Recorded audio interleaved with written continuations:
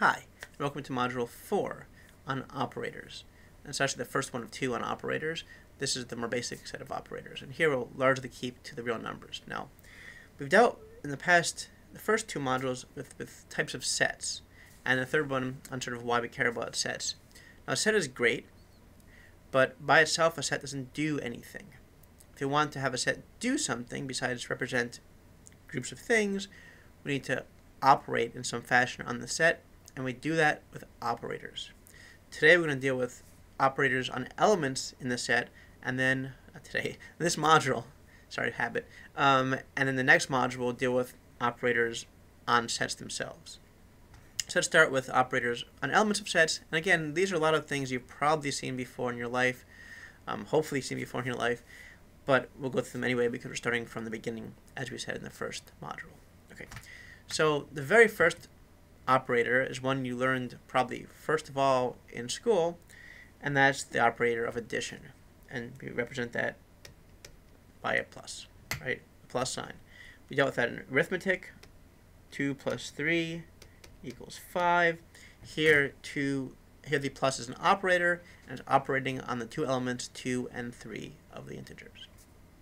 And together, the outcome of the operator is equivalent to 5. And that equals means equivalent to, right? It's the same as 5. So that's an operator.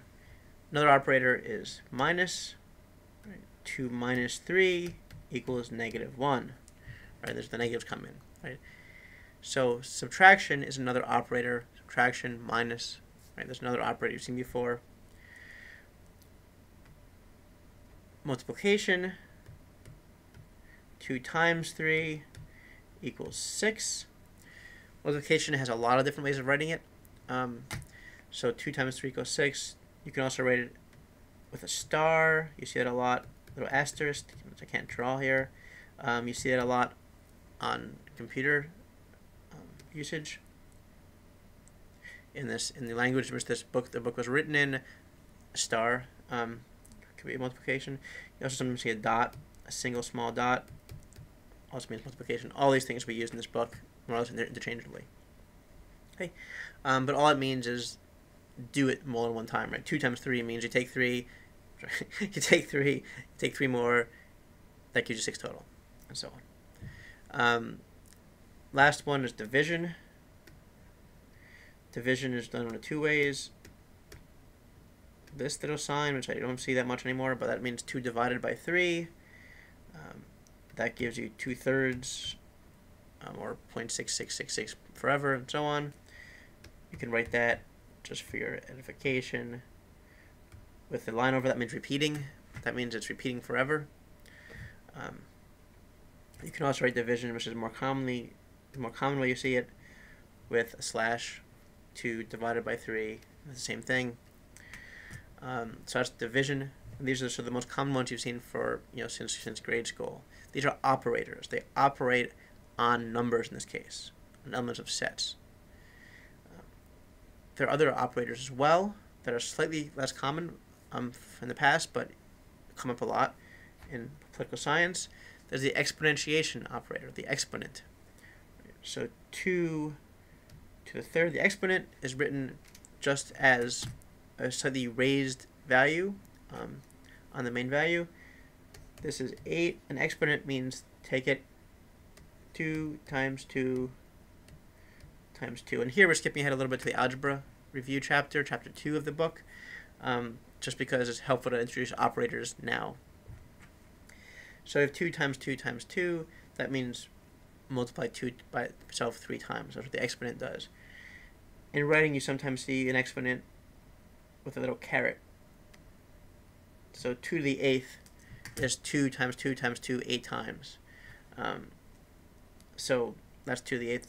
The caret means take 2 and raise it to the 8th power. So this is the same thing as 2 to the 8th. So there's another way of writing an exponent.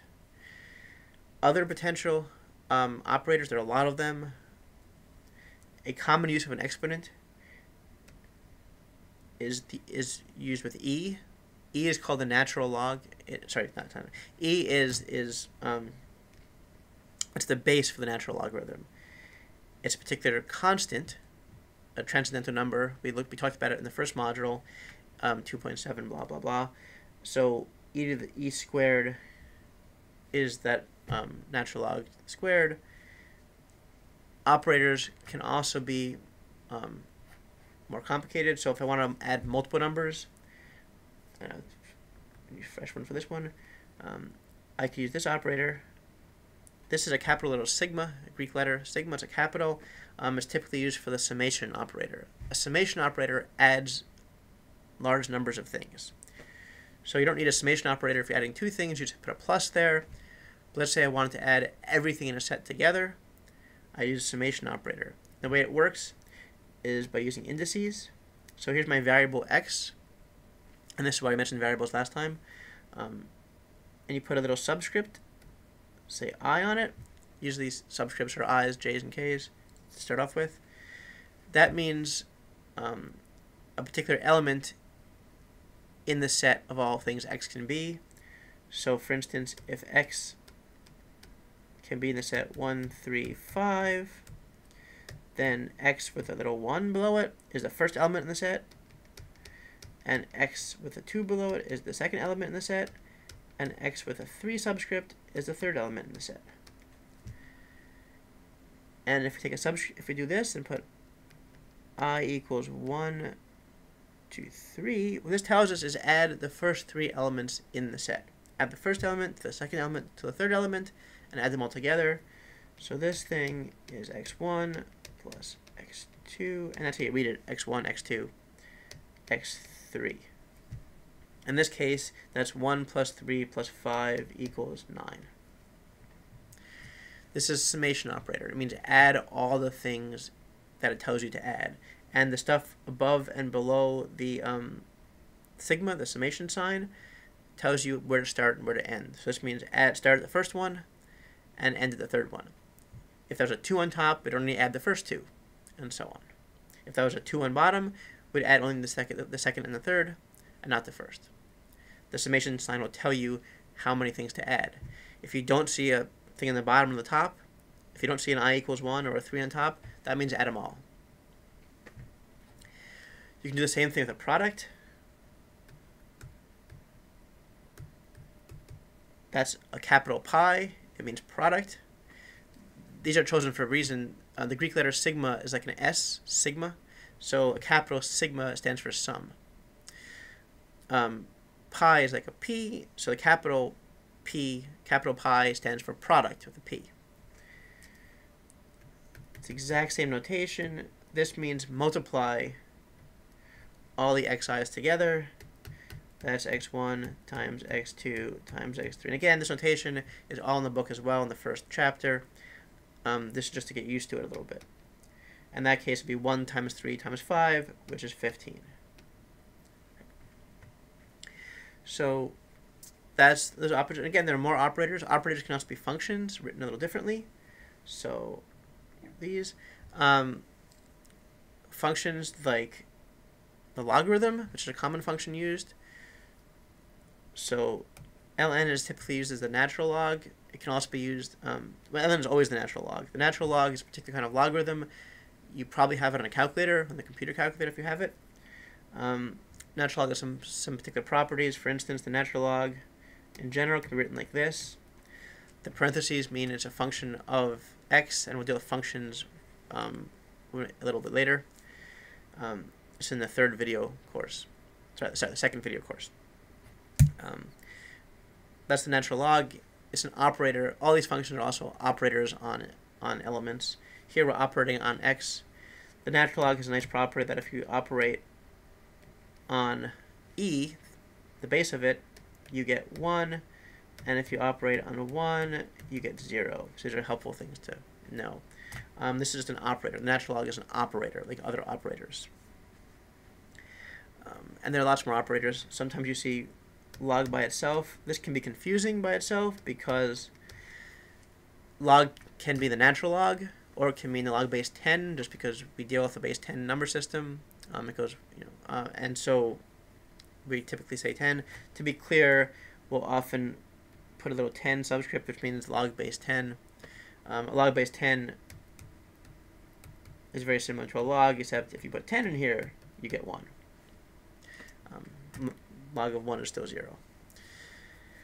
And sometimes you might use general logs like this. Log base A. Here's the base is A. So the log base A of A, or A some constant, is 1.